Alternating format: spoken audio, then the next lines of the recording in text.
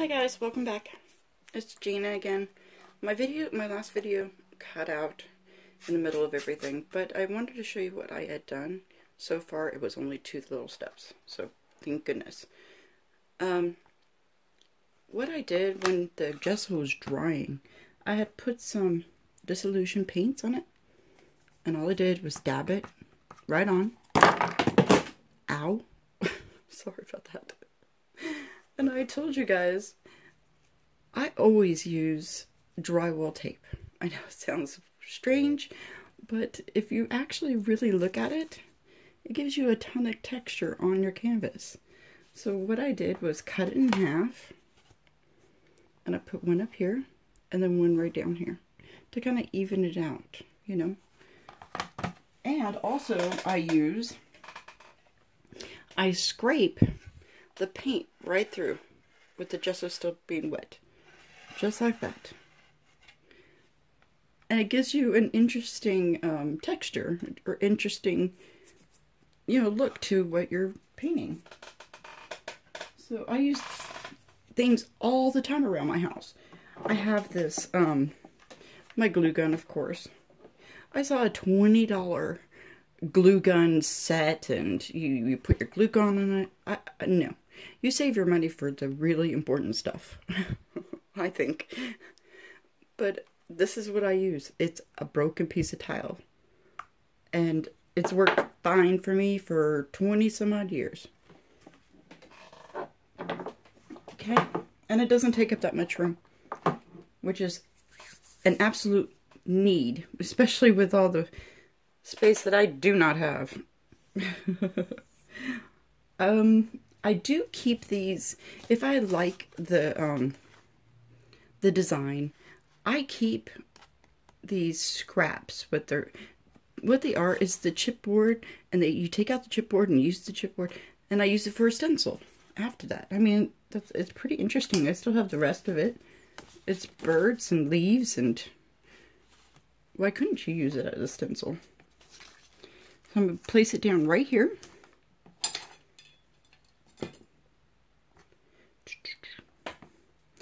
And I'm going to use the pink by Disillusions. And like I said before, you could just use the lid. I use the lid all the time. And that's all you need. Let me get my pouncer out. Sorry. I'm just going to use this. Get some paint on here. And of course I don't have that much paint on there, but that's okay. And all I'm going to do is pounce it on there. You don't paint it on there. You pounce it so it won't go underneath. Go right on down, and you do not have to make it perfect. Mixed media is all about not making everything so perfect. And it's meant for you just to sit back and relax. And I think that's all art myself, but that's how I do it. And I said that I was going to show you how I do it. I mean, how cheap is this? People throw it away. And I like how I went fuller to lighter. And I'm going to put it on the side so I can use it later. Okay, so far so good, huh? I think so. Okay. Oh, I wanted to tell you, with crackle paste, you can make your own. Use the same recipe as I used over there. Just put it as white paint. And then put it over. I use wood glue. I found it makes the most consistent cracks. You put the wood glue down first, then you put your gesso or your paste or your paint, regular paint, right over it. And it gives you these really cool cracks. That's a little, you wait for the glue to be tacky though. Sorry, I didn't say that. Okay, so Disillusions dries like that. So all this is already dry. And then I'm going to come over here. I'm going to put some more dimensions. And I just like this. I mean, I was going to throw this away. It's from a towel that was ripping. So I'm going to put it just like this. Am I going to put it like that? Let me, you know what? I'm going to cut it in half. Put one this way and one this way. I might even put two. No, I think that's enough. Okay. My little paper towel that I've got over here. Then I know you guys have no idea what I'm doing. But that's what's the fun about it. Okay, my little paper towel. And then I'm going to glue these on. Okay, really? Really? Great, I gotta pause it. Hold on, I'm sorry. Sorry about that, guys. I had a little malfunction. Okay, so where we're at, we're putting these strings on with hot glue. I'm just gonna put a little tiny strip right there. Don't hurt yourself. Okay. A little like this.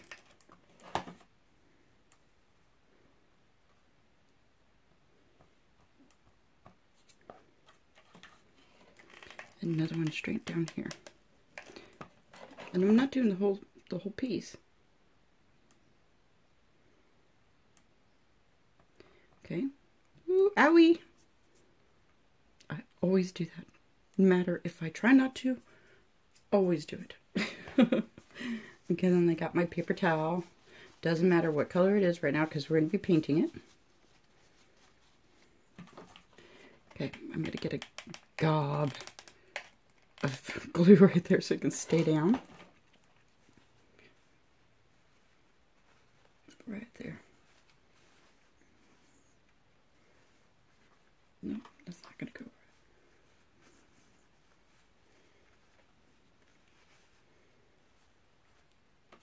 I hope you can see what I'm doing.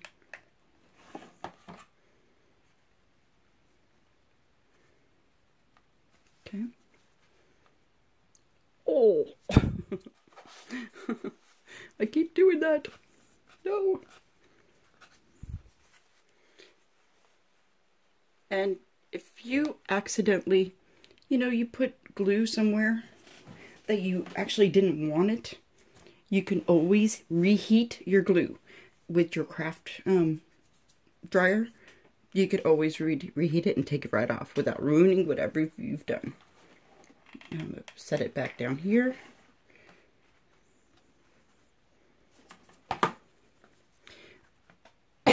Excuse me.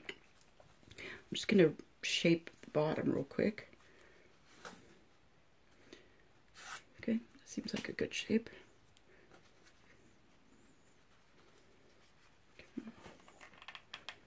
Make sure it stays down.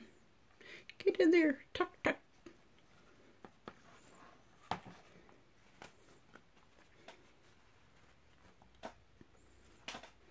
That's good.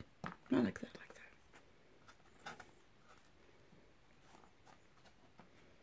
Yeah, this one was a little bit too much. I didn't want it that much.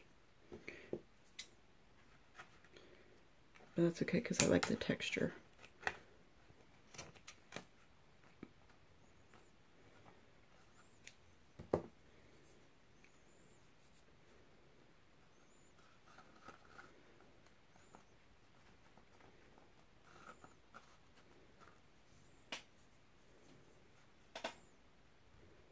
Actually, I always like to do texture with hot glue as well. You could write your name. I mean, it's not perfect, but if you're just doing a regular line, it's wonderful. So I'm going to do one line right there. And one line right here.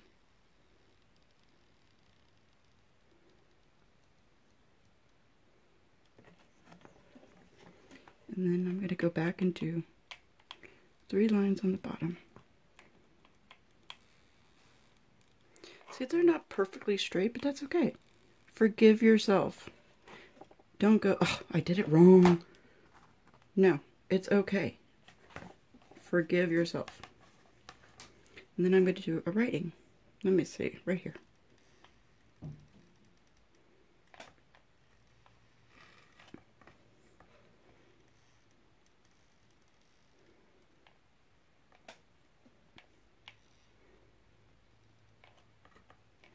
You probably can't see what I'm writing, but that's okay. You'll be surprised later.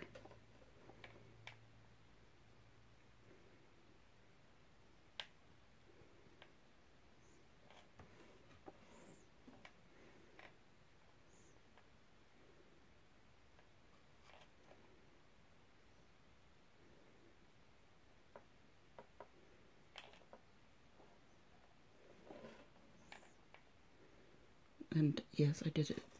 I did this on purpose.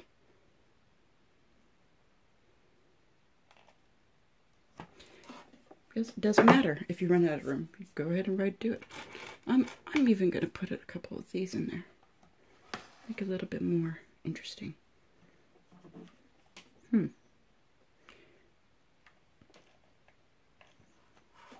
Hopefully you can see it. There's one. And then you use your gesso to make sure these stay on there and then are covered. I'm going to put a couple up here.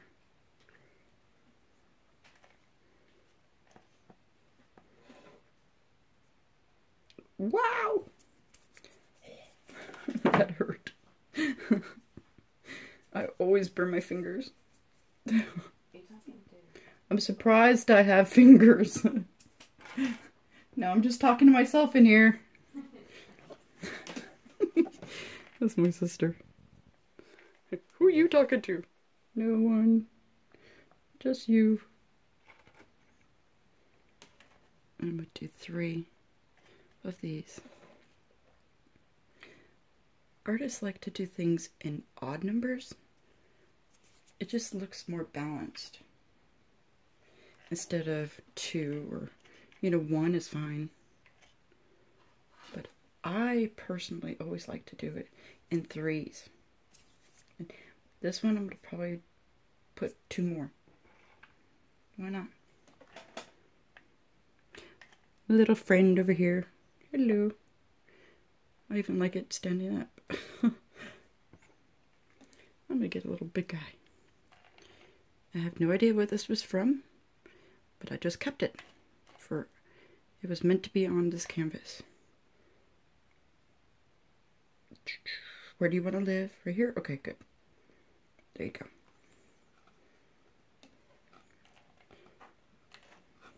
go. Okay, I hope this is helping somebody.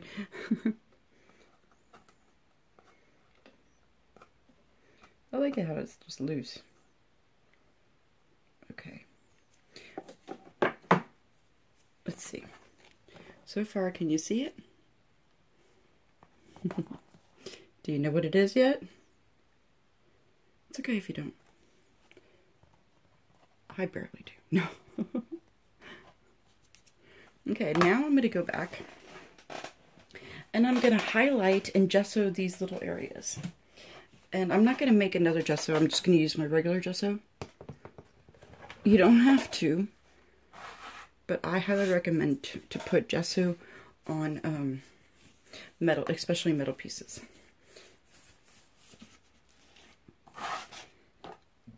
And this is exactly what I do 95% of the time. I put it right here. I don't put it in a bowl. I'm just like, boop. Okay. Then what I'm going to do is grab a pouncer. This looks like a good one. It's dry. And even if it wasn't, oh well. Okay, some gesso. You're like, you already did green and that orange and that pink. It doesn't matter, like I said. Oh, look, it's picking up the pink in my brush. Like I said, it doesn't matter. Whatever you want. I think that's a great, happy surprise. Okay. I'm just going to blot it all over.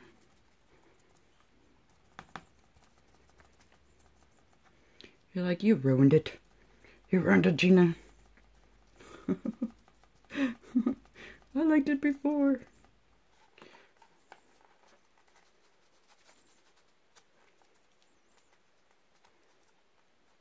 Okay, now for the big one.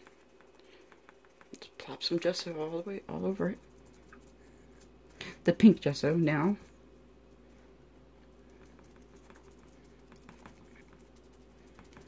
And really, do not worry if you are going over what you just did. Like I said before, mixed media is all about the layers. Let your brush go wherever you want it to. Don't be concerned about how it looks right now. It doesn't matter. Honestly, it doesn't really matter. What matters is see, I'm doing the gesso. I am making sure that this stays on and it doesn't come off. And I'm making sure the paint that I'm about to put on it stays on it.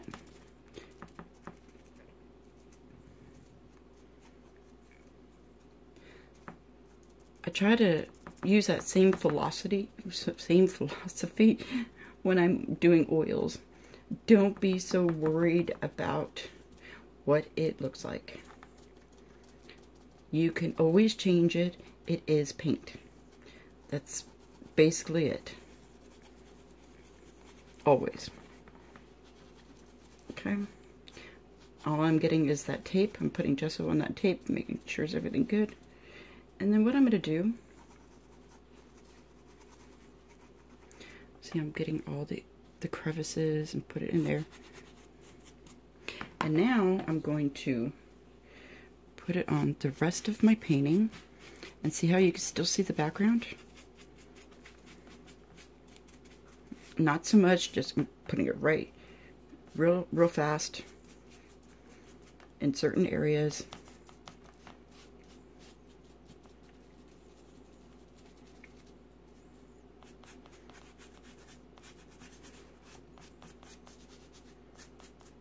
You're like, what happened to that beautiful blue?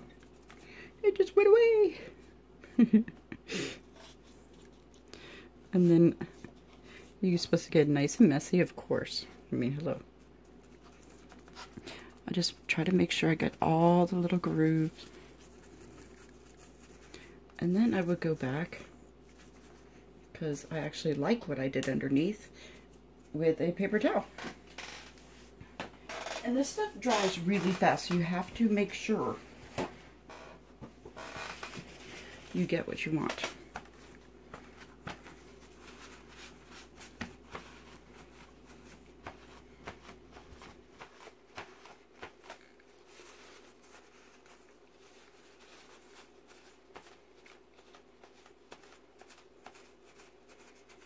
I'm just blotting it in random areas that I want to still see.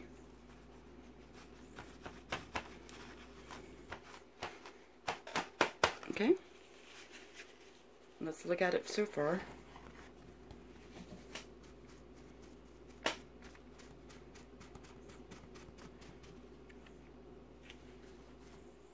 You're like, it looks like a mess.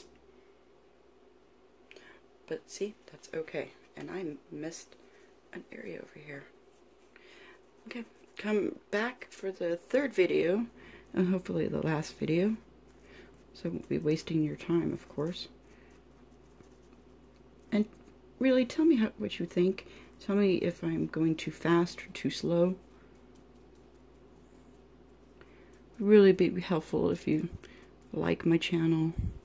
Tell me honestly what you think of what I'm doing. Or I've seen that before and I don't really care. That's fine too. That's your opinion. Well, thank you, and I'll be back.